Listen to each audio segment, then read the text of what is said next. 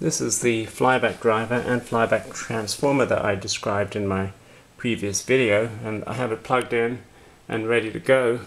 And the first thing I'm going to try with it is to power this Marx generator, which I've recently put together, consisting of a total of 2 rows each of 9 20 kilovolt 1000 picofarad capacitors.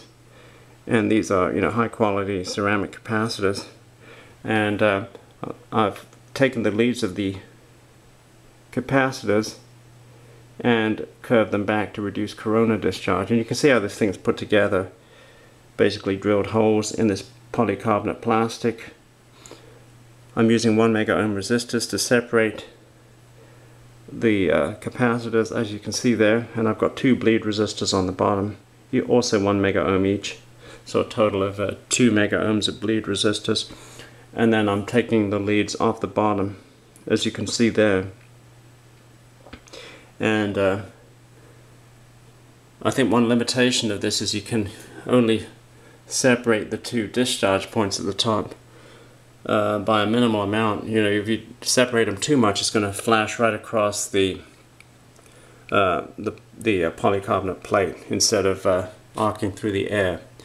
And when I design my second one, I'm going to take that into account.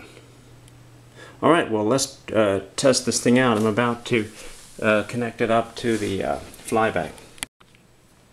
Okay, I've connected the flyback to the Marx generator. I'm about to test it out.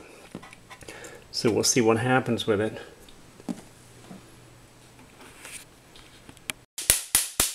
Here it's arcing right across the plate most of the time, so I'm going to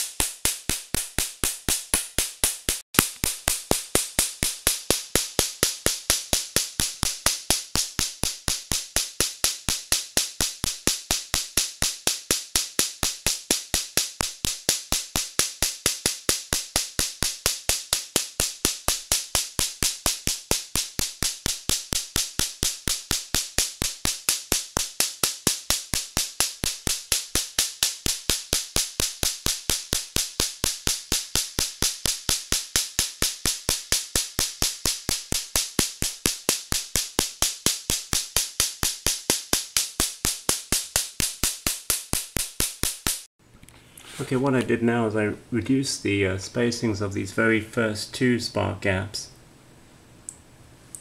to prevent arc over. I was noting there was arc over on this one across the resistor. So I've reduced it on both sides to about the same amount, and the rest of them are equal.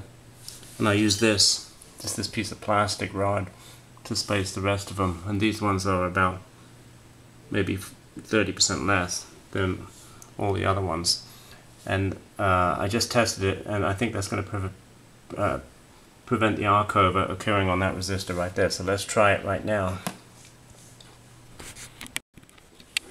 Okay, here we go. I'm going to use this plastic rod to turn this thing on, because you can get some kickback, which can give you a shock if you touch the switch.